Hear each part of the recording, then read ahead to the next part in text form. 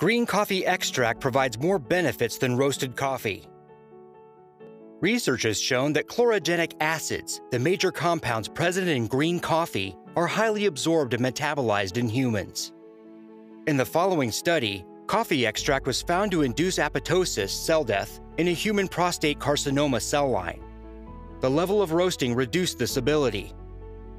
Green coffee extract has been found to produce several health benefits. These researchers found a significant reduction in fasting blood glucose, blood insulin, and total cholesterol.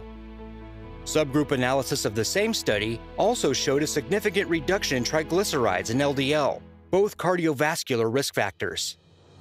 In this research, where 27 studies were reviewed, all of them were randomized placebo-controlled trials. Green coffee supplementation significantly decreased fasting blood glucose, insulin, triglyceride, and increased HDL, the so-called good cholesterol.